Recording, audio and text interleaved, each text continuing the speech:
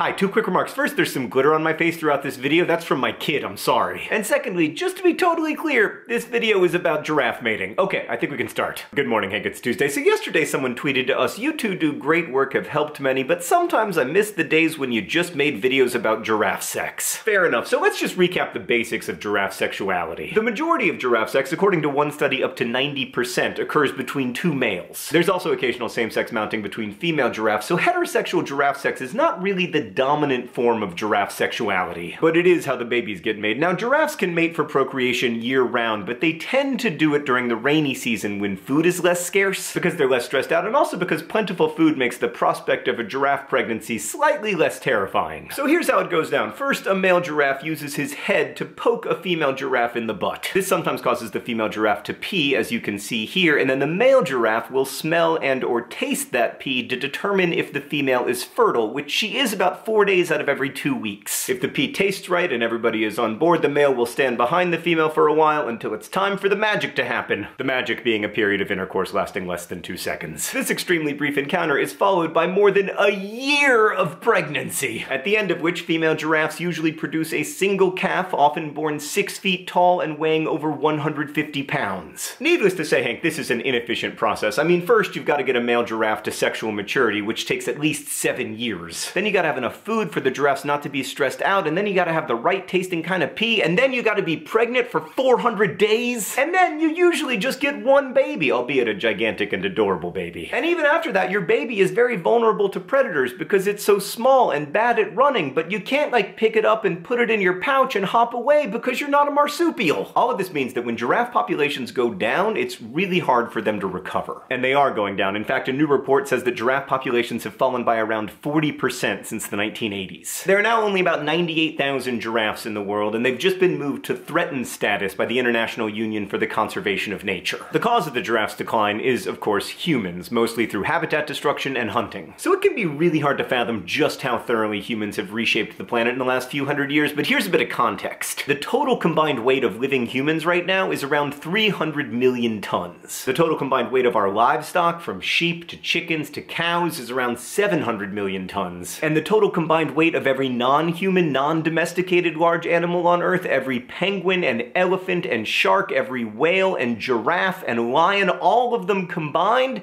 is less than 100 million tons. When geologists talk about the Anthropocene, the geologic age of humans radically reshaping the planet, that's part of what they're talking about. The Earth's bacteria, by the way, have a combined biomass north of 350 billion tons, but I digress. Right, so Hank, I think giraffes have a reasonably good chance of surviving the Anthropocene despite their inefficient mating. And that's not because their necks allow them to reach food other animals can't reach, or because their kicks can literally kill a lion. It's because humans like them. We want them in the world, or at least I hope we do. And it really is our choice. If we lose the giraffe forever, there will only be one reason why. Humans. Since the Columbian exchange began a little over 500 years ago, thousands of species have gone extinct, and almost all of those extinctions are directly attributable to us. We are deciding right now what the biodiversity of our planet is going to look like, not for the next 100 or 1,000 years, but for many millions of years. And maybe if we can accept that responsibility, we'll begin to take it more seriously.